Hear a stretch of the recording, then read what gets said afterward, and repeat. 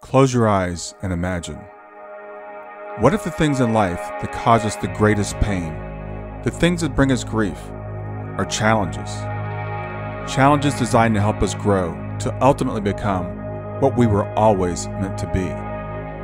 We feel like we've been buried, but what if, like a seed, we've been planted? And having been planted, we grow to become a mighty tree. Now, open your eyes. Open your eyes to this way of viewing life. Come with me as we explore your true, infinite, eternal nature. This is Grief to Growth, and I am your host, Brian Smith. Hi there. Before we start, Brian would like to share a couple of things with you. First, did you know that Brian is a life coach, a grief guide, and a mental fitness trainer? Brian would love to help you with whatever life issues are challenging you. Brian has years of experience as well as training. You can contact Brian at www.grieftogrowth.com to learn more. Brian is the author of the best-selling book, Grief to Growth, Planted, Not Buried, which you can get on Amazon or Brian's website.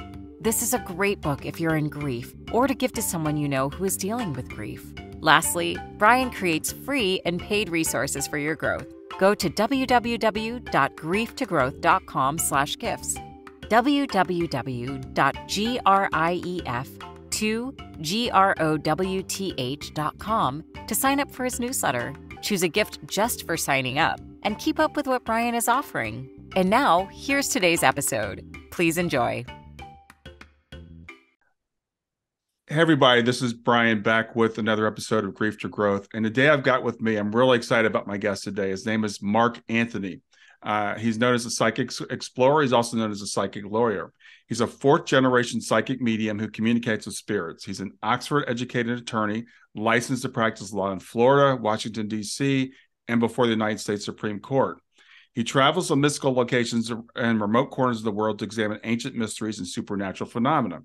He appears nationwide on TV and radio, including CBS TV, The Doctors, and Gaia TV, Beyond Belief with George Noory. He's the co-host of the live stream show, The Psychic and the Doc, on the Transformation Network. Mark is a featured speaker at conferences, expos, and universities, which include Brown, Columbia, Harvard, and Yale. He's a columnist for Best Holistic Life magazine. His latest bestseller is The Afterlife Frequency and is the gold winner of the COVR Visionary Awards. Was up for a Pulitzer, ranked by prettyprogressive.com as one of the top books about faith in God and other things. His other best-selling books are Never Letting Go and Evidence of Eternity. I've been fortunate enough to see Mark speak a couple of times. He is a fantastic speaker. He has a huge range of knowledge on a variety of subjects, and I got to spend time with Mark in Arizona this past August at the Helping Parents Heal conference. So I'm really excited to have Mark here today. Thank you, Brian. It's really great to be here, and it's good to see you again. We had a great time in Arizona, and Helping Parents Heal is such an amazing organization, and your talk there was so inspiring, and the work that you do is so incredibly important. So thank you for doing this and having this podcast. Well, I've said I'm really excited about being here. I would be a little bit nervous, but I got to know you in Arizona because you're a big get for a podcast like mine. I listened to your podcast with Buddha at the Gas Pump a couple of days ago, and you know so much. Every time I see you, I'm so impressed. I've seen you give lectures on the history of the Christian faith, which I thought was excellent. I just saw you recently give your lecture on the Afterlife Frequency, which I want to talk to you a lot about today. But just assuming some people don't know who you are, tell me about your background, how you get to do what it is you do. You know, when you're called the psychic lawyer, that certainly raises eyebrows. And what it is, Brian, I was born into a family where the ability to communicate with spirits is a genetic trait. Both my mother and my father were able to perceive spirits. And I've tracked it back on both sides of my generation, both sides of my family for at least 4 generations into the 1890s. But the thing is, my dad was a U.S. Navy SEAL and a NASA engineer. My mother was a commercial illustrator, fashion designer. We were, for all intents and purposes, we were the all-American family next door. sort of. Mm-hmm. And people say, well, what was your childhood like? I said, well, it definitely wasn't Brady Bunch. It was more kind of Addams Family. But all joking aside, it was a privilege and an honor to have parents that understood my abilities. When I was about 3.5 years old, I started seeing spirits and interacting with them. Now, you're a dad, so it's not unusual for toddlers to have make believe and invisible friends. But when mommy and daddy can see them too, that adds a whole different dynamic to it. I remember, when I was talking to a spirit, and mom goes, "Oh, he's got it," and dad's reaction was, "Oh God, he's got it." Mm-hmm. So they had different takes on it. My father was always very protective. And when I was about 5 years old, I was 5 years old and I was starting first grade. He said to me, he said, "Mark, you can talk about this to your mother and to me, but no one else, because people who see things other people don't get taken away." Let me tell you, Brian, that really, really scared me. And I understood why as I got older. My father had 4 siblings, 3 sisters and a brother, and his younger brother struggled his whole life with cerebral palsy. And of his 3 sisters, his sister Marjorie was a medium like him, as was their mother Isabel and their maternal grandmother Grace. And Margie married this guy who was a religious fanatic, for lack of a better term. He was an extremely zealous Christian, and he believed that her abilities were evil. And which is really quite a shame, because one day he was getting ready to go to work, and he was a machinist at this steel plant in Pennsylvania. And that day, Marjorie said, "Please don't go to work." She goes, "I have a terrible feeling." She was holding the pit of her stomach, the area of her solar plexus. She begged and pleaded him. And he said, "Fine, fine, I'll stay home." Well, that day, Brian, a crane was lifting thousands of pounds of steel beams, and the cable snapped, and the beams crushed the machine shop that he worked in and killed everybody in it. Now, presumably, had he been at work, it's like a 99% chance he would have been in the machine shop and killed. Now, as I discovered when I was a teenager,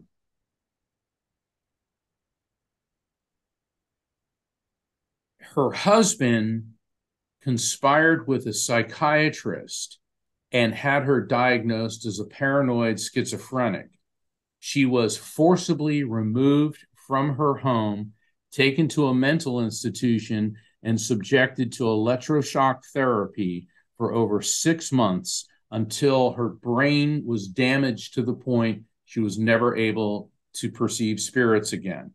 And this happened like 20 years before I was born. It was always kind of hush hush. But when I was a teen, I started talking about it. And then my mom spilled the beans. She goes, "Well, let me tell you," because my mother was furious about what happened to Marjorie. And so now when I look back, Dad wasn't trying to scare me. He was afraid that if I started speaking openly about perceiving spirits, that something horrible like happened to his sister could happen to me. And psychics and mediums, we have been subjected to terrible prejudice and oppression. In the Middle East, in certain countries, people like us are beheaded. Saudi Arabia a few years ago beheaded 130 people that year, a third of them for sorcery, which would be, psychic and mediumistic ability. And I appreciate you let me go on a tangent about this, but this is part of my family background. And when I was a teen, I was so drawn to the spiritual that I wanted to join the clergy. And I was raised in the Catholic faith. But then I started thinking, I don't really want to do that. And it was too restrictive and too many rules and regulations. So I ended up going to law school. So that's how I became the psychic lawyer. And when I went public with my abilities, a media outlet said, "This guy's a lawyer and a psychic." So the media labeled me the psychic lawyer. And then a couple of years after that, another media outlet, when I was on a number of programs discussing paranormal phenomenon and ancient mysteries, they labeled me the psychic explorer. So that is how I came to be where I am today. Yeah. So you had this mediumistic ability, you said, from the time you were a toddler. It ran in your family. You decided to become a lawyer. What prompted you to come out and tell people you had these abilities? Well, as I got older, they began to intensify. And, I had such a good relationship with my parents. I mean, we got along great. I loved my dad, no matter how busy he was a very busy guy. He was working on the space program and everything, but he always made time for me. And that's really what kids want. They want to spend time with you. Toys and all that are nice, but nothing beats quality time. And mom and I would have these in-depth discussions about psychic ability. And so one day I was in my law office. All right. I was the head of a law firm. And I was thinking about spaghetti. Now, my mom's family, we're of Italian descent. So thinking about spaghetti is not unusual. But as I'm thinking about spaghetti, the phone rings. And my secretary puts it through, and it's my mom. And she said, honey, I made spaghetti for lunch. Why don't you come over? And I thought, oh, fantastic. And my parents' house was only about 5 miles from my office. So I went there and Brian, it was wonderful. Laughing and talking with my parents. But I noticed my mom looked kind of tired. And as I was leaving, she hugged me and kissed me. And she said, I love you so much, Mark. I'm so happy that you're my son. And I hugged her and I said, I love you too, Mom. And the next morning I was in court and the judge's assistant came to get me in the courtroom. And she said, Mark, we need you in chambers right now. And I knew it was bad. And it was a call from my secretary who was in tears. And she said, your dad called, your mother died. And she'd had a lot of physical problems throughout her entire life. And I believe, Brian, that she knew that she was at the end of the line and she wanted to have that last lunch with me to say farewell. And forgive me indulging me if I go further. I spiraled into horrible depression, and you're a parent who has lost a child. So I know you understand. And I know that so many of the listeners of this podcast understand that caving in feeling, that depression. And yeah, I'm a medium and I can see spirits, but I was driving back from court a couple of weeks after mom passed. And I'm thinking, what's the sense? What's the use of having this ability if it's not making me feel better? And one of those waves of grief hit me. And so I knew I better not be driving. So I pull over into this convenience store parking lot and I was sitting there and all of a sudden this flash of light goes off. And was it in my head? Was it in the car? But I immediately turned to the passenger side, the seat. And for an instant, I saw a silver white silhouette of my mother. All right, so I'm trying to process this, and then her voice fills my head. And she said, Mark, you've been given the gift of mediumship so that you would not be crushed by grief. But now you must help those who are suffering with theirs. All right, so Brian, I'm breaking out in a sweat. And then before I can even catch my breath, the next round of messages came through. And she said, your life's mission is to help people understand that God exists, that heaven, the afterlife exists, that your souls are immortal living spirits, that humans can communicate with souls, and that we will all be reunited in the light that is God when it is your time to leave this world. I sink back into my chair, Brian. I'm soaking wet, and all I said was, okay. Everything in my life changed after that. But that is what made me, and it wasn't so much a decision. The door didn't open. my family's Italian. All right. So Italian spirits aren't going to be subtle. My spiritually transformative experience wasn't sitting on a mountaintop in Maui going, oh, the granola time. No, this was a fire hose right to the face. It Yeah. was a real North Jersey. And everything changed. And within a year, my first book, Never Letting Go, came out. And I'd also been offered a job at a government agency. So I segued out of private practice. And my manager, Rocky, and I know you know Rocky, she travels with me. She set up a speaking engagement of New York City. And then she got me a speaking engagement at Harvard. So it's a couple of weeks before Christmas. And we're walking around Harvard with these steaming cups of coffee. And it was beautiful and decorated for Christmas and all New England-y and Harvard-y. And I get a phone call on the I get on my cell phone, and it's the elected official, my boss of the government agency, and he goes, "I'm catching too much flack from a certain party that I have a psychic on staff, and you're taking too much time off." I said, "Well, my book came out, and I am taking my vacation time." I said, "But and it hit me just like this, Brian." I said, "Let me make this really easy for you. Please accept this as my resignation. I quit." And he says, "Oh, okay." And I hung up the phone. All of a sudden, I said, "Rocky, I just quit the legal profession." And Wow. she said, "Mark, take a look around. Where are you?" I'm looking around, and I go, "Harvard." She goes, "And what are you doing in an hour?" I said, "Giving a lecture on the science of the afterlife and signing copies of my new book, Never Letting Go." And she said, "Don't you think this is exactly where you need to be?" Mhm. And I never looked back. Wow. Wow. That's amazing. I love the way that you leaned into it, I think our lives kind of set us up for where we're supposed to be, because your mind, your perception of law and of science, and I've seen you lecture on history and religious history. You really appeal to people who are more, I always get left brain and right brain confused, more right brain, I guess. Those people that I'm sorry, you appeal to people that are left brain, people like myself.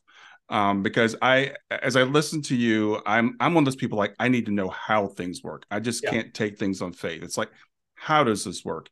And you go into that in great detail. I know, in your books and in your lectures. So, I guess what do you think you got that drive to want to know why things work the way they do? I recall when I was 8 years old, I was with my dad and we were looking at the stars. And he was telling me that, how far they are away and how the light had burned out from them. And he said to me, he goes, "Mark, there's no such thing as a mystery. There are only questions for which we do not yet have the answer. And if enough research, enough dedication, and enough funding," that's what he always said, if you put enough money into something and it's spent right, he said, "you're going to come up with an answer. It may take years, but you're going to get an answer.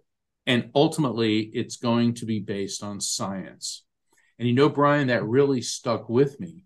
And my whole life, I've been interested in all types of things: archaeology, Egyptology, paleontology, physics, theology, philosophy.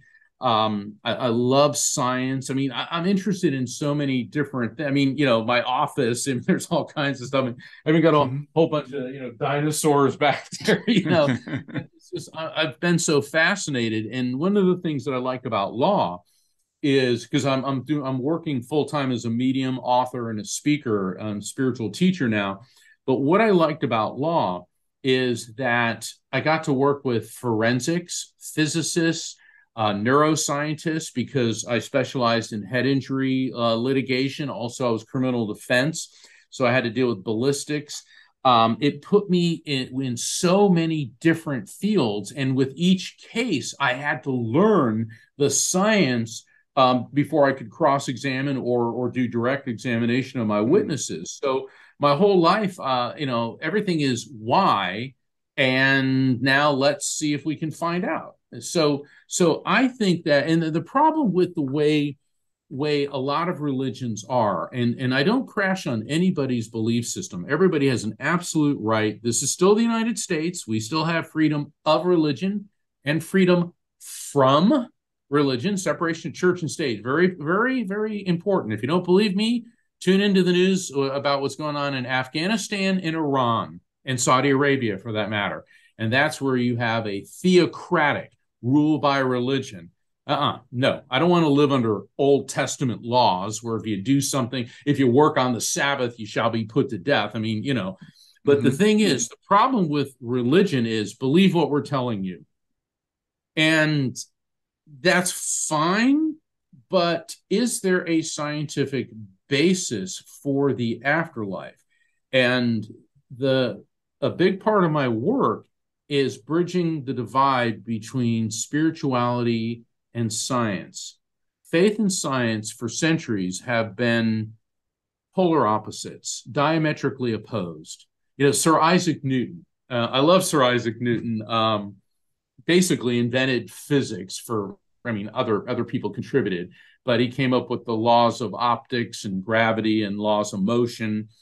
And the thing about Newton, he didn't believe in an afterlife, but he believed in God. And he spent more time studying the Bible, looking for cryptic and hidden messages in Scripture than he did working on science. I mean, that's amazing. But out of Newton came what's known as Newtonian reductive materialism, which means that everything, including the microscopic, is just a miniature version of our world. And that if you can't see it and directly observe it, it doesn't exist. And so Newton's deep faith in God gets glossed over by Newtonian reductionist materialists, basically science, that thinks that all religion is mythology and baseless and there's no afterlife. And then people of faith look at the Newtonians as a bunch of heretics and blasphemers. And then comes the 20th century and quantum physics.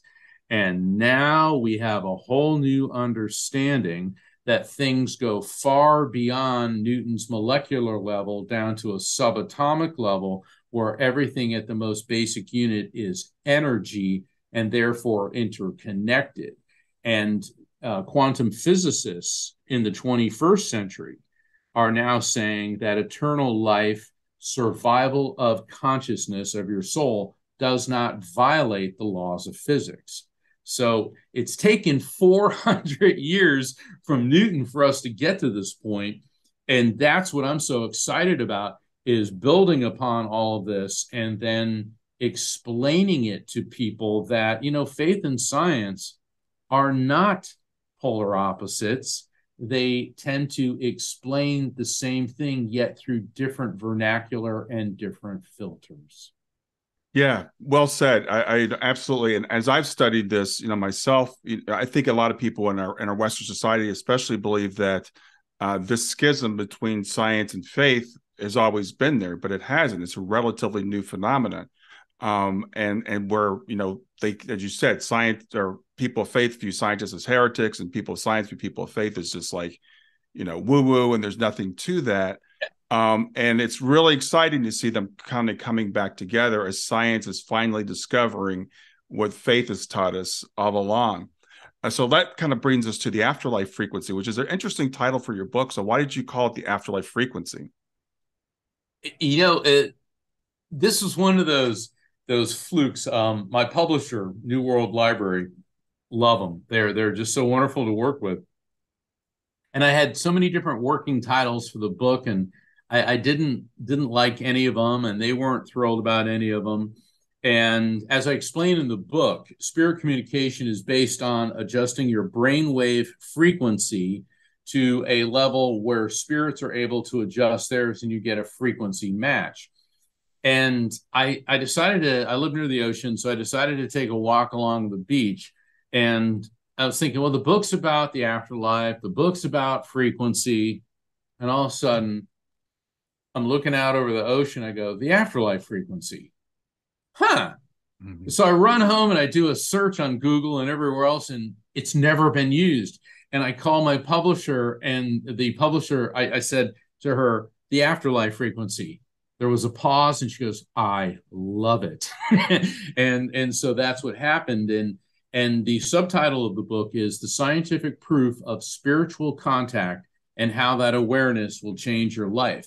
And here's the cover of the book. And if people want to order it or find out about the work that I do, or sign up for my newsletter, or apply for a reading, my website is afterlifefrequency.com. And one of the key concepts in the book is I introduce several new terms, because the problem with mediumship and spirit communication is it's anchored in the Victorian era, during the heyday of spiritualism. And the terminology and the explanations are based on a Victorian era level of science. Well, the afterlife frequency catapults spirit communication into the 21st century, and I'm introducing new terms based on science to explain these ancient phenomena. And one of the key concepts is the electromagnetic soul, the EMS. And it describes what we really are: a soul, a spirit, which is pure consciousness. We know from faith that all great spiritual teachers, whether it is ancient Hinduism, whether it's Zoroastrianism, Buddhism, Judaism, Christianity, Islam, Native Americanism, African animism, Central and South American belief systems, all the great spiritual teachers, Brian, explain that the who and what we are, the consciousness, the soul, the spirit, pre-exists the body, comes into the body, moves on after the body dies. We know from the laws of thermodynamics and physics that energy is neither created nor destroyed, only transferred from one form to another. We know from neuroscience, which is the study of the human brain, that the brain has an electromagnetic field. So borrowing on all of that, I developed the term the electromagnetic soul to describe what we really are, which is pure consciousness, that is eternal electromagnetic energy. Yeah, I think it's really interesting. I have to say, when I first heard the term, and I think it was at the lecture that you gave for Helping Parents Heal, I was like, oh, this is really cool. And I thought, but is this another form of materialism, where we're trying to identify the soul physically? And then I thought, why did I even have that thought? Because I do agree with what your father said, and with your philosophy. I don't believe there's any such thing as the supernatural. There's only what we don't understand yet. If someone talked about X-rays 200 years ago, we would have said that's impossible. If we talked about a wireless internet, Bluetooth technology, when I first heard about that in the 80s, I'm like, that doesn't even make any sense. How can you have a low power wireless network? But now we do it every day. So there may come a point where science can identify what the soul is. And so I love the way you're bringing this together. Yeah, we're getting that way. And Dr. Gary Schwartz, who's the head of the Soul Phone Project, is actually working on technology to communicate with spirits. He wrote the foreword for the afterlife frequency. And it was funny. He called me up and he goes, Mark, electromagnetic soul, I love it. I'm going to use it. I'm going to call it the EMS for short. And I said, fantastic. And one of the great honors of my life is at Helping Parents Heal, Gary Schwartz, Dr. Schwartz came and he spoke, and he showed a slide of my book, and he talked about the electromagnetic soul. And he said, and let us think, he said, some people say, well, this is too technical, but does not the term soul stand for the source of universal love? And let me tell you, that was such a humbling experience to have one of the top afterlife research scientists in the world not only validate my work, but also explain how the soul is about love. Yeah, I mean, it's electromagnetic energy. Love is energy. I mean, let's face it, it takes a lot of energy to love somebody. Yeah.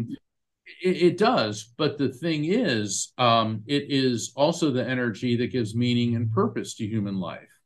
So so we are now in a century, and provided humans don't blow ourselves into atoms, and I'm not trying to be facetious, Right. but unfortunately, our human technology, so much effort is put into weapons and destruction as opposed to solving the mysteries of the universe or the questions of the universe. But I do believe that that we're going to come through this. I have a good feeling we are going to come through all this. We now live in an exciting era, Brian, where science will prove not only the existence of the afterlife, but the discovery, dare I say, of the divine power that we call God. It's a really, really interesting time. You're absolutely right. And I'm fortunate enough I'm on the Soul Phone Foundation. I'm the vice president of the Soul Phone Foundation. And I was able to introduce Gary at the conference. Yes. And getting to know people like you exist and Gary exists and Bernardo Kastrup, who is another person that I just think is fantastic.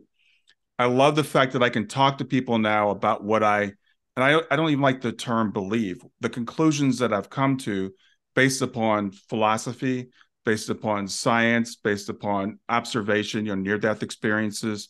Mediums have been tested now. And I can talk to people who are materialists and say, here's a reason why you should believe. Read Mark Anthony's book, read Bernardo Kastrup's book, look at the research that Gary Schwartz has done. And I know you've been researched as a medium. And a lot of people, even to this day, don't realize this huge body of evidence. And you being a lawyer, you can talk to proof, right? And I know Gary hates the word proof, but I think we're pretty close to proving it. Yeah, I think we are too. I mean, well, I know we are. And, and there's always going to be the skeptics and the naysayers. There's always going to be people who don't believe. I did a reading for a woman last week, and I was good friends with her husband, and I knew her, and he died earlier this year.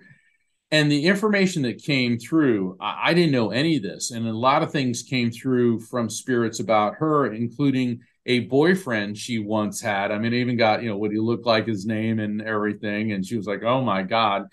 And her daughters and siblings were very receptive, but her son outright rejects it. He's a skeptic. No, nobody can talk to the dead. And it's so funny when people say, you can't do this. That doesn't exist. To which my response is, please explain to me your vast knowledge of quantum physics, interdimensional communication, and the dynamical interface between electromagnetic energy in a living human being and that of the collective consciousness. Please explain that to me. And usually the response you get is, yeah. Yeah, absolutely. I think, as I said, the materialism that is so prevalent in our society, where people claim they're being scientific when they say that's impossible, which is not a scientific approach. That's a philosophy. Yes, and there's a big difference between being a skeptic and being a cynic. See, a skeptic will say, "Well, I don't believe, but I'd like to see the proof." In other words, a skeptic may not accept something, but is open-minded to the proof. Where a cynic, mind closed, I don't believe, period. Or then I get you're doing the work of Satan, because it says in the book of Deuteronomy and other passages in the Bible that mediums are not of God. And it's really funny because the passage in Deuteronomy is chapter 18, and there's a part there that says, do not consult with mediums because they're not of God. But and people say, there it is. And it's in line 10. I said, yes, but if you keep reading that passage and go to verse 22, it sets truth as the standard, because it says, how will we know a word the Lord has not spoken through a prophet? And basically, if it doesn't come true, then it's not of God. So in other words, if it is true, then this is a gift from God. And then when we go into the New Testament in 1 Corinthians chapter 12, verses 4 through 12, the Apostle Paul writes in great detail that there are many gifts from God. They all come from the same Spirit. And two of those gifts, and it's a very long passage, but it's a beautiful, beautiful passage. Two of the gifts are prophecy, which is seeing future events, and discernment of spirits, which is what I do, is discernment of spirits. And it says that all of these are from the same Spirit, God. And then there's Romans 12, verses 6-8, which says that we all have gifts from God. And if your gift is one of prophecy, then prophesize in accordance with your faith. So there are people who like to take a salad bar approach to religion. Well, let's take this verse and say that God doesn't like that. We'll say, well, why don't you keep reading the entire passage? Mm-hmm. You can't just take a phrase here or there. You have to look at the document as a whole. Now, this is where my lawyer side comes in. And when you begin to examine the entire document, the Bible is filled, Brian, with stories of people who communicate with spirits, who see future events. And when they're depicted as good guys and good girls in the Bible, they're prophets or prophetesses. Where they're depicted in a negative light, they're referred to as witches or mediums. And you also have to realize that this terminology is based on Jamesian English, the King James Version of the Bible, but you have to go back to the original Greek, which the Gospels were written in the New Testament. The Old Testament was written in Aramaic and then translated to Hebrew, then to Latin, and so on and so forth. Mm-hmm. And you start seeing that some of these words are more of a byproduct of the era of King James, which led to the Salem witch trials in the New World, and there was witches under every nook and cranny. So that's why I always caution people about using the Bible as a means to dislike people. I heard this one quote by, I believe it was an Episcopalian minister, and he said that the ultimate act of ego, edging God out, ego, is creating God in your own image so that he gets to hate the same people you do. And I remember I posted that one time. This one lady went berserk on me, and I was trying to explain to her, this has nothing to do with God. This has to do with ego-driven people who are looking for a moral justification for their hate-driven agenda. And I'm maybe crossing a line here, but when you look at organizations like ISIS and Al-Qaeda, who claim that the Quran is justifying their acts of genocide, slavery, rape, and murder, Quran doesn't do that. These people are looking for moral justification. And the teachings of Jesus did not say hate people who are different than you are. And so that's where the difference is. Faith in God is about peace, love, understanding, healing, and resolution. It isn't about anger, bigotry, hatred, and violence. Those are all byproducts of the human ego, the thing created by the mind. And people like an Osama bin Laden, if you tell a bunch of morons, go fly these planes into a building because I don't like U.S. foreign policy, they're probably not going to do it. But if you tell them God will guarantee you 72 virgins, which, is ridiculous in and of itself. And you never know. No, I won't even say that. This is a positive. You got to be careful what you wish for, because you just might get it. Yeah. But the thing is, religion has been used as an extension of people, whether it was the Roman Empire, the Islamic Empire, the British Empire, the United States. It's been used as an extension of people's ego-driven agendas. And when you get away from that and see what the true meaning, the true connection is, it's all about love. It's all about the soul, the source of universal love. Yes. I think, again, you were so well said, because you talked about, for example, the Bible. And people will take the Bible and they'll take parts that they like and they'll leave the other parts out. And we all do that. We all cherry pick things because you have to. It's a big book. But we can see the splinter in the other person's eye, but not the log in our own eye, right? So we look at Islam, for example, a lot of it say, oh, it's a violent religion. because look at what they're doing, and look, the Quran justifies this, and people will go find verses in the Quran that are violent, but then you can find those same types of verses, actually even more, in the Hebrew scriptures. But we now in modern society say, no, we don't stone children for talking back to their parents, and we don't do these things that are in there, because we've advanced. And I have a lot of times people come to me and say, oh, Brian, just read your Bible. If you just read your Bible, you'd understand. And I'm like, I've read the entire thing. Not only that, I know the history, and I love what you do in some of your lectures, is breaking that in history, and people don't understand, like, where did your Bible come from? Who decided what books were in there, what books were left out? Yes.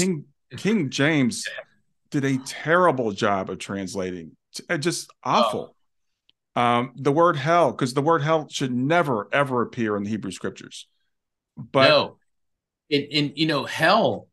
Oh gosh, I give a whole lecture on the development of hell. But yeah, go ahead, Brian. I finish your thought.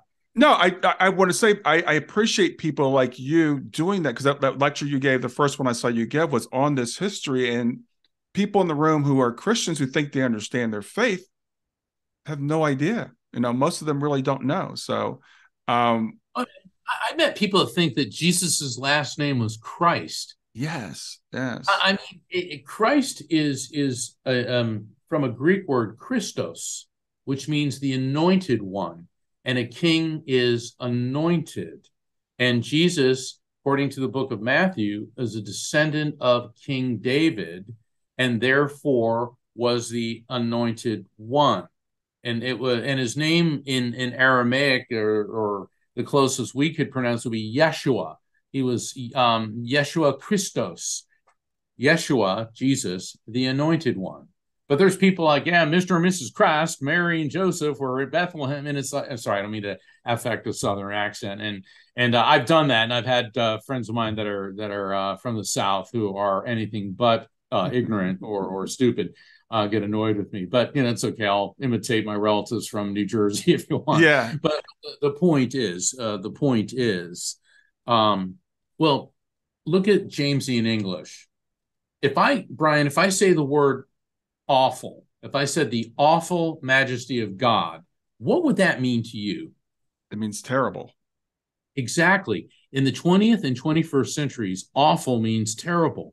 But in the time of King James, the awful majesty of God meant full of awe. Mm-hmm. We are full of awe of the majesty of God. Now, that's one word. And I was on a radio show one time, and somebody called in, and he was obviously an evangelical, and not one that studies the Bible, because I have a lot of evangelical friends, and we have protracted discussions about this. And he said that mediums are not of God. And I said, and what version of the Bible do you use? Because he goes, what do you mean? I go, well, there's at least 23, more like 26 versions of the Bible. Well, the one true Bible, the King James version. It's like, now I knew I had them. Okay. It's like, I said, and what does your Bible say about gays, the gay and lesbian community? And then he launched into gays are evil and immoral and not of God and should burn in hell and all this. I said, well, what do you know about King James? He said, what do you mean?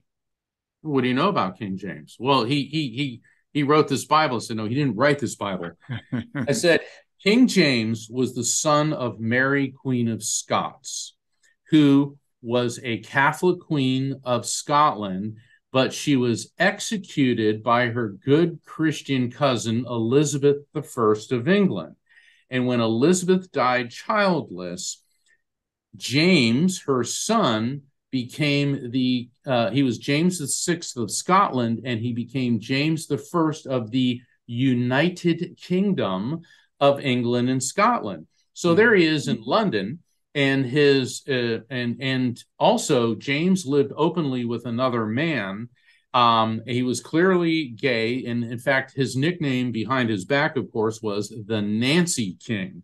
So here we have, and he was really involved with the Globe Theater and the Shakespearean stuff, and that's why the Puritans burned the Globe Theater to the ground. So we start doing the backstory here. So you have this very effeminate, flamboyant king, and his advisor said, well, now you're the head of the Church of England, and we want to put out a Bible in English like the Germans did with Martin Luther, instead of it being in Latin, being in English so the people can read it. And he said, fine. So that's how it came into existence. And I said, so the Bible that you used to oppress gays was ordered into existence by a gay man. He said, well, that's heresy. I said, no, my friend, that is history. And I heard a click, and the host of the show said, Mark, you are welcome back anytime. Yeah. Well, I again fighting this ignorance that we all have. We are ignorant at some point, and ignorant is not a bad word. Something, yes. Yeah. Ignorant is not a bad word, but for me, I was driven to study this by my fear of death, my fear of what was the afterlife, the fear of hell, and it didn't make any sense to me. So I started studying history, and I heard you talk about this the other day. The original church fathers had very different beliefs than people have now about like eternal damnation, for example, or reincarnation. We believe that Christians have never believed in reincarnation. And when you really study it, you find out that Christianity did at one time, and you find out when it got drummed out of Christianity. Oh, absolutely. One of the most mystical passages in the Bible, and it's in 3 different Gospels. I know it's in Luke, I think it's in Mark, and I think the other one could be Matthew. And it's called the Transfiguration. Mm-hmm. And Jesus takes a select group of his disciples to a top of a mountain, and all of a sudden he glows white, and there's mist, bright light around him, and the spirits of Moses and Elijah appear on either side of him.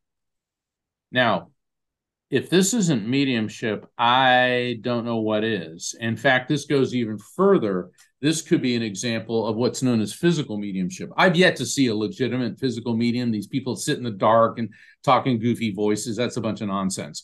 If it can't be done in the light, forget it. Okay. Nothing about God, nothing about the light, nothing about love is to be hidden in darkness. And what's fascinating from a metaphorical standpoint is Moses was the giver, the bringer of the law. Mm-hmm. Elijah was the enforcement of the law, and Jesus was the embodiment of the law. That's how this passage has been interpreted by Christian scholars in the metaphorical sense. So they come off the mountain, and Jesus says, don't tell anybody about this. All right. And then there's a discussion of, well, who do you say that I am?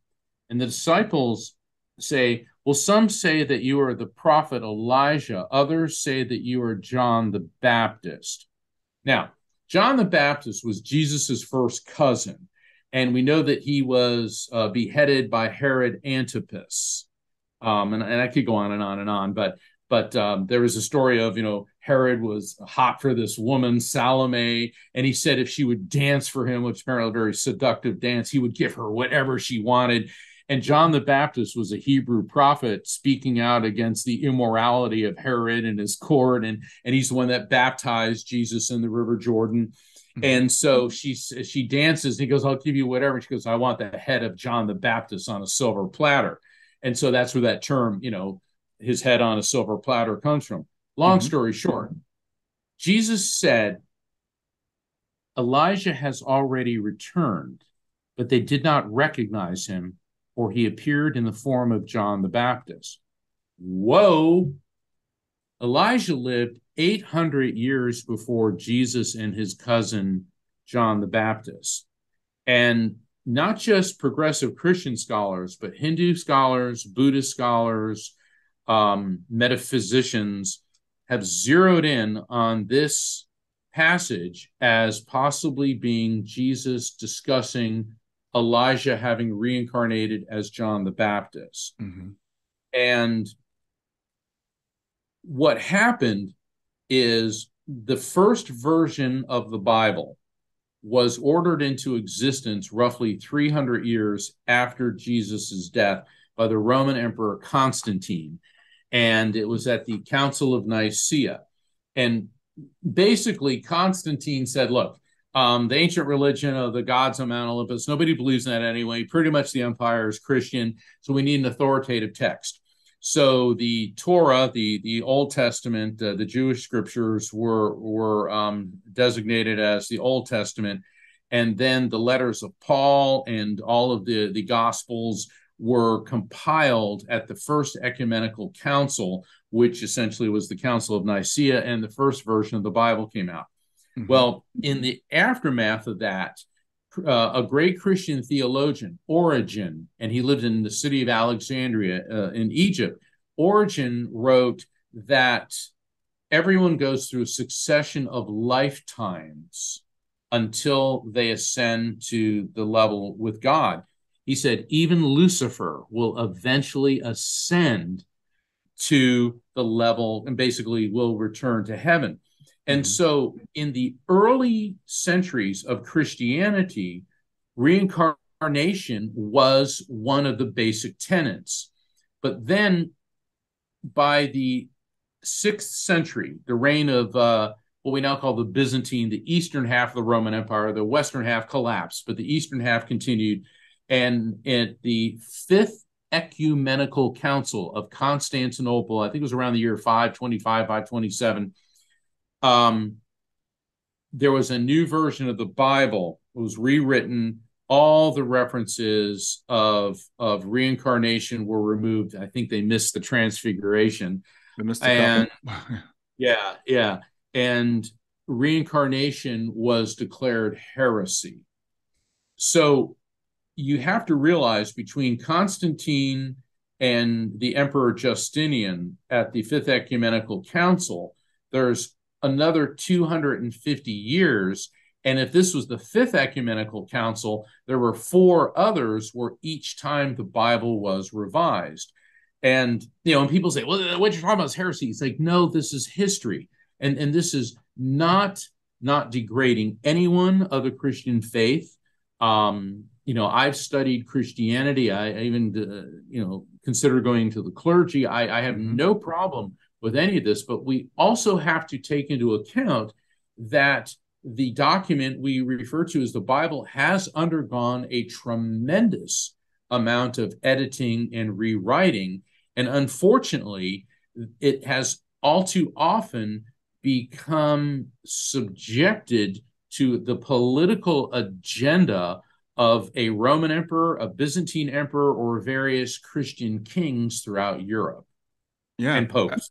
And I think that's, and again, I don't belittle anyone's faith. My grandfather was a pastor. I grew up in his church. I grew up with the Bible, and I still revere the Bible. I still revere Jesus. I think there's a lot of good stuff in there. But Thomas Jefferson said it really well. You have to separate the diamonds from the dung. And there's a lot of crap in there that was put in deliberately. And understanding this history, for some people might say, well, that's boring. I don't care about that. But when you say things like, I'm a Christian, so I can't believe in reincarnation, understand that Origen did, for example. When I was all spun out about eternal hell, and I started reading about it, I found out about this thing called Christian universalism, which was the prevalent belief of the Christian church for like the first 500 years, that everyone would eventually be saved.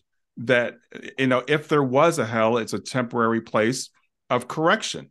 And Jesus even made some comments about like that. Upon this rock I'll build my church, and the gates of hell will not prevail against it. Well, gates keep things out. What he was saying was, I'm going to go into hell and get those people out. That's what that passage meant. And we take it to mean the exact opposite. So I love what you're doing with educating people, because I think we all need to be more aware of like what it is we think we've always believed. I was taught about the rapture and that Jesus was coming back any moment. I didn't realize that only came out in like the 1800s. The people started believing that in the rapture. So these things are really important. Well, there are certain universal concepts, energy neither being created nor destroyed, only transferred. I'm currently working on an article for the March issue of Best Holistic Life magazine. And if people want to subscribe, it's a free online subscription, bestholisticlife.com, all one word, Best Holistic Life.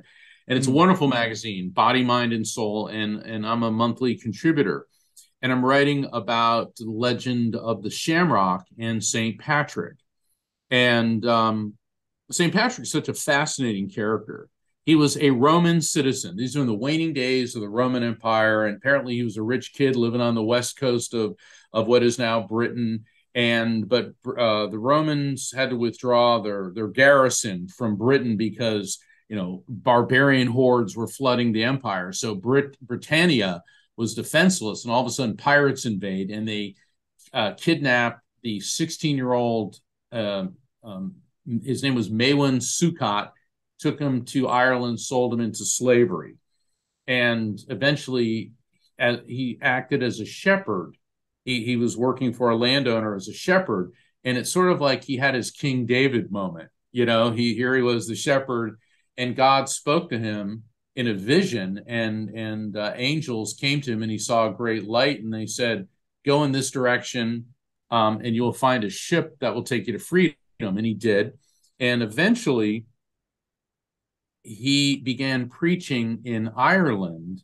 And the Irish at that time, they had druidic beliefs, very almost more like Wiccan beliefs in nature. That's where leprechauns and sprites and all these elemental type energies.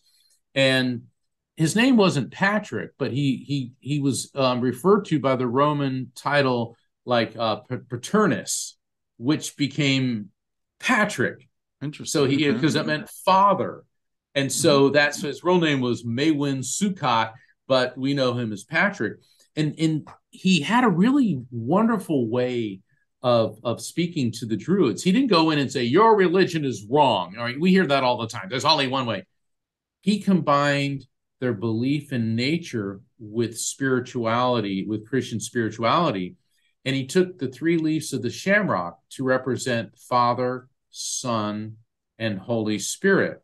Now, if you look at Hinduism, you have Brahma, the creator, Vishnu, the destroyer, the sustainer, Shiva, the destroyer. Buddhism, birth, death, rebirth. There's these universal concepts. Energy is neither created nor destroyed, only transferred from one form to another. So Patrick used a shamrock, a very common a leaf in Ireland, to explain the basis of eternal life. And instead of telling the Druids they were wrong, he basically put a new spin on their belief systems. And so what religions are all doing is they are attempting to explain through their various cultural nuances the same concept, that life is eternal, that energy is neither created nor destroyed, only transferred from one form to another. And as Rhonda Schwartz, Dr. Gary Schwartz's wife, and she's a very gifted medium, she said such a wonderful thing. We have one life, and it is eternal. And so that's what Patrick was teaching people. And so I love it when and I know that when we celebrate St. Patrick's Day, it's a big party and a lot of good food and drinking and all that, but don't drink and drive. But the symbolism of a shamrock is more than just the luck of the Irish. It has a much deeper meaning and application for all of us. Yeah, and that's why history is really important to understand. I want to talk more about some of the concepts in your book. And I know one of the concepts you talk about is the collective consciousness. So What does that mean? The collective consciousness. All right. Our electromagnetic soul, our EMS, is what makes us unique. That's the who and what we are. That's our spirit. The brain does not create consciousness. It merely hosts it. Just way your computer did not create Windows 10 or Windows 11 or whatever operating system. It merely hosts it. and the data that's on it. And so when our brain or hard drive crashes, in other words, when we die, that energy, think of it, our electromagnetic soul as a drop of water, and it leaves the body and plunges into this eternal sea of souls, which is the collective consciousness. You still maintain your identity and your individuality, but now you're energetically linked to other spirits, linked to other spirits, linked to other spirits. And that is very possibly, I believe, how we're all cells in the body of God. Now, we've all heard that, cells in the body of God. Edgar Cayce, the great psychic who founded the Edgar Cayce Center over 70 plus years ago, referred to this as the universal mind. The Hindus call this Krishna consciousness. Christians call this Christ consciousness. So what it is, our soul becomes part of this vast intelligence. And so when we engage in spirit communication, it's not that the spirit separates permanently. I call it the collective consciousness disconnect, but what it is, a soul will adjust his or her vibrational frequency to align with our brainwave frequency so that we can communicate. And messages from the collective consciousness are beautiful. They're all about love, healing, inner peace, resolution. That's why during spirit communication, when a spirit will communicate with me, many times they will give medical information about the person I'm doing the reading for or someone close to them in this world. And the medical information that they give far exceeds anything I ever knew. And that's because healing is a gift from God. So the collective consciousness is the vast intelligence network that we are all connected to. And while we're in this body, we are connected to it, but we're not always completely aware of that. So, and that brings us to like mediumship, which is always, fascinating to me. And again, some people say it's all fake and all that stuff. But, a question I think people have is like, so if you're communicating with the spirit, why can't they just speak to you like in English, like you and I are speaking to each other? Why don't they just say, hey, my name is John. I was 52 years old when I died, and the keys are in the kitchen drawer. Yeah, well, they can. First off, they do talk to us, but spirits don't speak English. They don't speak a human language. They speak frequency. Hence, once again, my book, The Afterlife Frequency.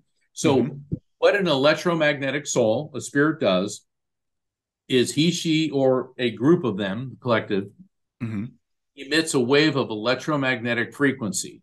That EM impulse goes into my brain. The electromagnetic field, my EMS, then in my brain, then it is converted into recognizable concepts based on my memories, feelings, and cultural associations. And that's why if I do readings for people and they had relatives that did not speak English, they can still communicate. Like I was doing a reading for this woman, and she was from Argentina, I think. And her son came through, and I saw Excalibur and the Sword in the Stone and King Arthur. And I've been doing this long enough. I know no matter how weird it is, say it. So I explained this to her. She goes, oh my. I go, why? She goes, my son's favorite story as a boy was The Sword in the Stone. And his name was Arturo, which is Arthur. Okay? Boom. Yeah. So that's why a lot of these things are metaphor or symbolic, because it's transmitted to me through frequency, and I have to explain it so that the person can understand. This example happened a couple months back. I was doing a reading for this woman, and her mother's spirit came through, and this is medical. And I said, she's talking about there's a young boy, feels like he's around 7, who's in this world connected to you. She goes, well, I don't have any children, but I have a nephew who's 7, and I'm very close to him. I said, well, there's a problem with his eyes. And I said, there's something with the eyes because I'm feeling pain in my eyes. What it is, the spirit is sending an EM impulse, and the sensation, I feel pressure in my eyes. they're not hurting me. It's merely a sensation. So I know that the spirit's talking about his eyes. And she said, that's interesting because I was talking to my sister recently, and she said he was complaining about vision issues. And I said, your mother says you got to take him to the eye doctor. And now I'm hearing Little Richard singing, Tutti Frutti, ah, Rudy. And I'm singing this. She goes, Mark, that makes no sense whatsoever. I said, look, I just deliver the message. A month later, Brian, I get an email. She said, all right, I called my sister. We made an appointment for my nephew. All three of us went together. And as soon as we walked into the doctor's office, on the radio, it started playing Tutti Frutti, Ah Rudy by Little Richard. Wow. Now, a skeptic, oh, that's a coincidence. Really? Let's do the statistical odds on that. And I'll bet it's going to be more than trying to win the 1.7 billion or 2 billion Powerball. Yeah. Here's what was going on. Everything's made of molecules, which are made of atoms, which are made of electrons, protons, and neutrons, and the smallest particles of quantum, ergo the term quantum physics. Everything is electromagnetic energy at its most basic level. Since the time of Albert Einstein and his theory of relativity, it has been theorized there is no time on the subatomic level. Electromagnetic soul, electromagnetic again, they are in a higher frequency, and because time doesn't exist, they're able to perceive what you and I would refer to as past, present, and future. So the spirit was coming through and saying, my grandson needs to go to the eye doctor because he needs glasses. That was the message. And because the mother spirit is an electromagnetic soul, she can foresee future events, knew that they would be going to this eye doctor, and to verify that they were in the right place at the right time, she knew the song radio waves are in the electromagnetic spectrum that would be playing at the precise second that they walked into the doctor's office. That's what happened. This isn't hocus pocus or magic. Mm-hmm. This is real phenomenon which is explainable through quantum physics. And that's what I've dedicated my life to. And that's why I wrote the book, The Afterlife Frequency, to explain to people mediumship, near-death experiences, shared death experiences, deathbed visions, when spirits talk to you in a dream, if you feel somebody around you, none of this is a hallucination. It is simply different phenomena which is based on the same energetic modality of electromagnetic energy in the interface of our electromagnetic soul with the afterlife frequency. And it is all explainable. This is real. That is, Mark, that is the best explanation. And I've asked so many mediums to explain to me how this works. And that's the best explanation I've ever gotten for why it's not just that direct English communication. As you said, it's an electromagnetic thing. For why it seems like the medium can only get, for example, names that they've heard before usually, or experiences they've had, because it's got to be something that resonates with their brain. I think that was phenomenal. Thank you for explaining that. Yeah, it's funny, especially with names. I mean, that's the icing on the cake for mediums. We all want names. And I was doing a reading recently for this lady from Bulgaria, and I'm laughing because this was a funny one. And the spirit came through, and I heard the word incidental. I go, incidental? And she goes, oh, wait. And I don't speak a lick of Bulgarian. She goes, Mark, I think that's my uncle. I go, why? She said his name in Bulgarian, Brian. Mm-hmm. And by God, it didn't sound like the word incidental. It was like incidental, whatever it was in Bulgarian. And we were both laughing. She goes, I think that is it. And I go, I think that's it too. Yeah. Well, the first reading I ever had was with Suzanne Wilson, who was just amazing. And she was trying to get my daughter's name. And my daughter's like, you're never going to get it. You're never going to get it. She's telling her this. And she said, I can't get her name. She said, but I'm seeing like an old black and white cowboy movie. So neither one of us could make any sense of this. So I posted the reading on the internet. I said how phenomenal she was and everything. And so she got this old black and white cowboy movie. And someone said, it's the movie Shane. And my daughter's name is Shayna. But neither she nor I knew that's what it was, because I didn't recognize the movie, and she didn't put it together either. But it was that third party validation that validated that she was getting the name. Yeah, along those lines, just the other brand new example. I'm doing a reading for this lady the other night, and her brother came through, and all of a sudden, I'm seeing the cartoon movie The Lion King. Okay, and I go, "Did he like The Lion King?" She was, "Well, I don't know." And I go, "Well, I'm not seeing Simba. I'm seeing Nala. Remember, Simba's girlfriend was Nala, the female lion." I go, Hmm. "Nala." She goes, "Well, that's interesting." I said, "Why?" She said, "Well, my sister was pregnant, and we said that if it was going to be a girl, we were going to name the baby Nola in honor of my brother Nolan." And I go, "Whoa, whoa, whoa, hold on a second. Nala, Nola, Nolan." She goes, "Oh dear God." So Yeah. bing, bing, boom. And that's what I call a multiple meaning message. I was Hmm. getting Nala because just like you were explaining with the movie Shane, Nala, Nola, okay, Mitchell, Michael, Cindy, Sandy, Danny, Donnie, when you're doing spirit communication, if you get something that's really close, like incidental and whatever pronunciation in Right. Bulgarian, Right. you've got to work with that. See, people think that this is texting and instant messaging. Well, if you're really real, they're going to give me, why don't they give me 6 winning Powerball numbers? Well, maybe they will give you 6 numbers, and maybe those numbers are winning numbers, but they didn't tell you when they're going to be winning numbers. Maybe these numbers are going to come out 20 years, 12 days, and 8 hours from now, and also, and we all hear this. Well, that's not what it's for. Spirits aren't concerned with material wealth Right. Right. because they're looking at things from an infinite perspective. Yeah, I think most people would love to win the lottery, but that's not what spirit communication is about. It's about Right. bringing messages of love, healing, inner peace, protection, and resolution. Right. Uh, a grandmother saying, "My grandson's eyes need to be adjusted. He needed glasses and Right. protected." I was doing a public event in Florida, and this was a really hard one because it was like 2 weeks after my father died.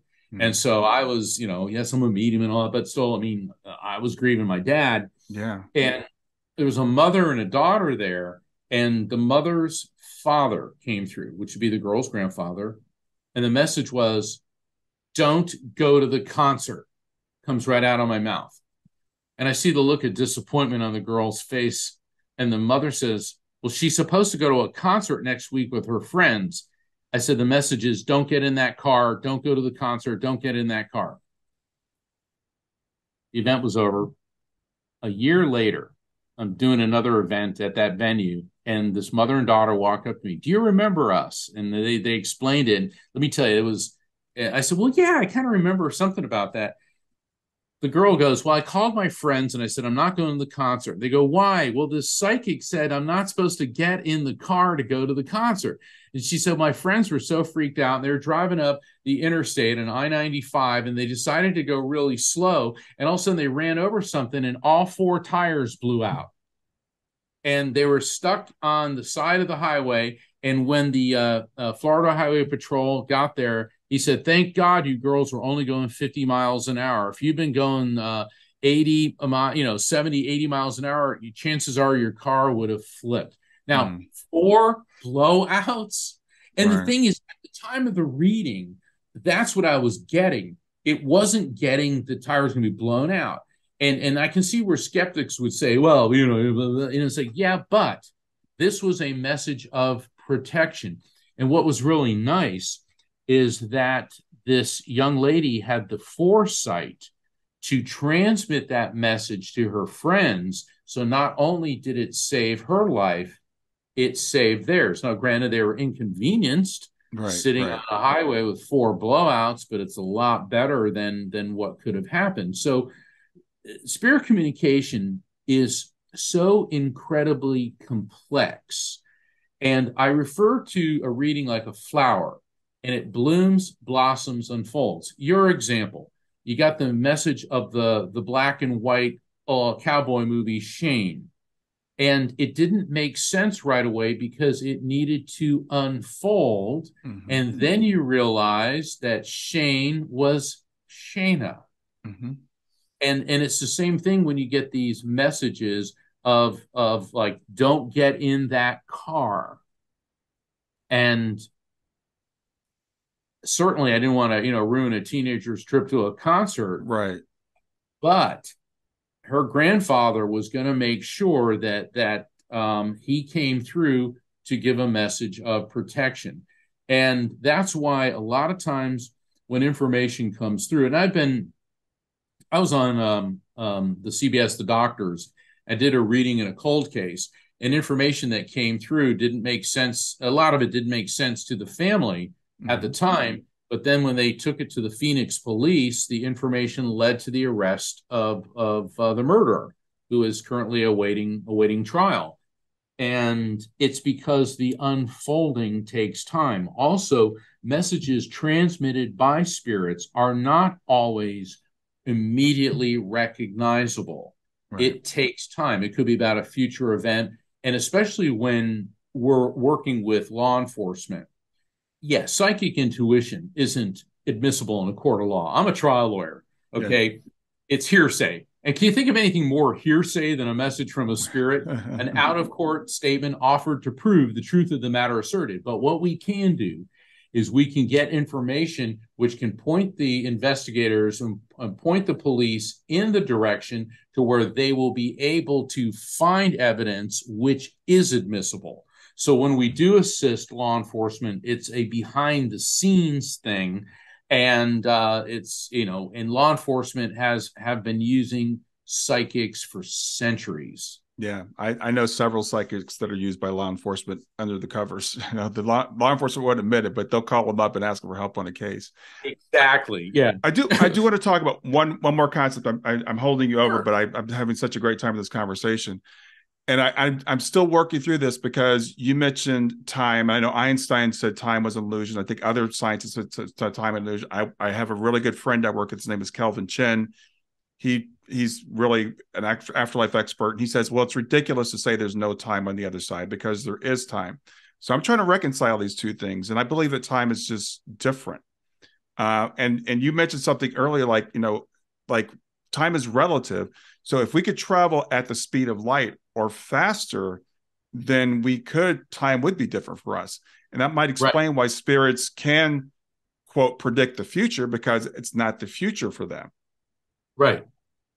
Well, once again, we're trying to understand what it's like to be an infinite being. So many people, I'll be doing readings for them, and they say, "Are they happy?" I say, "Yes, they're happy." Because spirits are pure energy. Energy never gets old, sick, tired, sad, or dies. And this is also trying to understand Einstein's theory of relativity. Mm-hmm. When Albert Einstein came to the United States and he got off the ship, there was a whole crew of reporters there, and one reporter yelled out, "Professor Einstein, can you explain your theory of relativity in one sentence?" And he said, "I have been trying my whole life just to get it in one book."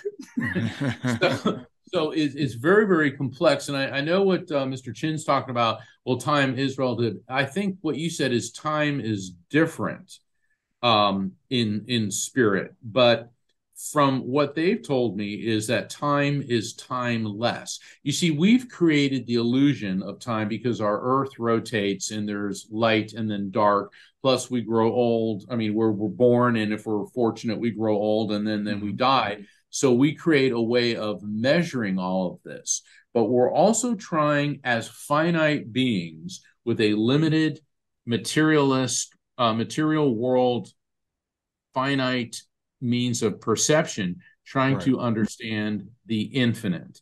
So what spirits have told me is time is timeless, and it doesn't exist in the afterlife frequency, at least not in the way that we're able to understand it. So that's what has been presented to me. That's what I think it is. I think Kelvin, and I don't want to get too deep into this, but he's like, well, if there was no time, then there would be no change, because time is a measurement of change and things happen. So there must be time. And that's why I've come to the conclusion it's different. It's like, for example, we can travel through the 3 dimensions of space, but we can't travel through time. But what if it's like you could travel through time? What if you were in a position where you could do that? Okay. All right. Let's say this is Earth and this is Alpha Centauri. Mm-hmm. And Alpha Centauri is roughly 4 light years from Earth. And it takes light travels 5.33 trillion miles in a year. So let's do the math. 4 times 5.33 trillion. All right, we're talking a real long time. So even if we could create a spaceship that could move at the speed of light, it would still take 4+ years to get to Alpha Centauri. Right. Well, according to the Alcubierre effect, Alcubierre is a Mexican physicist who said that if a spaceship could generate a warp field, and I know we're sounding all Star Trekian, but Trek got this from physicists, an energy field strong enough, because Albert Einstein said that nothing can go faster than the speed of light. But Einstein and physicists since then have said that if you can create a energy field significant enough, you can warp space-time, so you jump from one coordinate to the next instantaneously. Therefore, you're folding space-time as opposed to breaking the speed of light. And this is really fascinating stuff. This is also, and I know we're getting off topic, but I've worked with a lot of UFO experts, and another thing I'm interested in. Yeah. And that's Colonel John Alexander, who used to be the head of the U.S. military's UFO project, and he was the former president of IANS, International Association for Near-Death Studies. He said, the UFO isn't a tin can flying through space for thousands of years. They figured out a way to fold space-time. And now physicists on planet Earth said, we can do this. It's just, how do we create an engine capable of generating that amount of energy? And there's a lot more to this. But the thing is, once again, time here is a relative theory of relativity concept. Right. For you and I jumping on a NASA vehicle and cranking up the engine, it's going to take us, years, decades, centuries to get to Alpha Centauri. But if we're able to generate that type of ripple in space-time, we could be there simultaneously. So what I think is, and what I believe, is that spirits are using a similar modality to jump from the afterlife frequency dimension, the other side dimension, to ours. And so that the afterlife isn't some distant realm orbiting, the Andromeda galaxy. It is a parallel dimension, yet uses an energetic modality to jump dimensions. And I think that the Alcubierre effect is heading in the right direction for us to understand this. Yeah, I appreciate you going down that rabbit hole with me. I think, and the point I want to make to people is, when we say things are impossible, like spirit couldn't possibly know the future, or time travel is impossible. I know it freaks our minds out. Our brains can't understand it, but there is some physics behind it that would make sense if you really understand the physics. So I caution people when you ever say anything is impossible, because it's only what we don't know yet. Well, Mark, I've gone way over time with you, but I really appreciate you being here with me today. Tell people where they can reach you, about getting the book, The Afterlife Frequency, your other books, etc. Sure. Please visit my website, afterlifefrequency.com. I invite you to sign up for my newsletter. I have a weekly live stream show, The Psychic and the Doc. My co-host, Dr. Pat Basili, and we take calls from listeners. I do readings in tandem with her really amazing insights, very healing show. And you can sign up for a reading with me all through the website, afterlifefrequency.com. And Brian, I really want to thank you for having me on the show, and thank you for indulging me. And I always love when we get together, because there is never a lack of conversation. Yeah. Yeah. Yeah, So I said at the beginning, and I truly mean this. You're brilliant. I mean, it's like I wanted to say, like, is there anything you don't know? So I love having you on. I love having these conversations with you, and I hope people follow along and just open your minds. So thanks for being here, Mark. thank you.